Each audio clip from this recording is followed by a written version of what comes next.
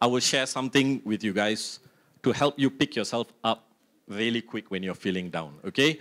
So I use this all the time. I still do this every time because life will hit us every now and again. We will feel down, we will feel no motivated, we will feel sad, right? 4 questions. This is a self-coaching exercise, right? Question 1, ask yourself, what am I feeling?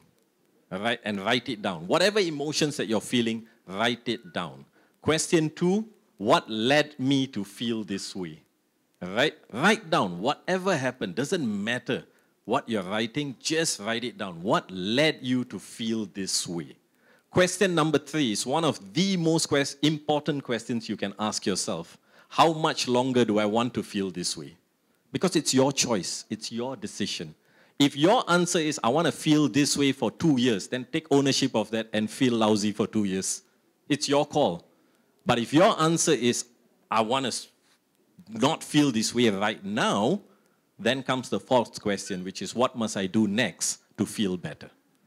Believe me.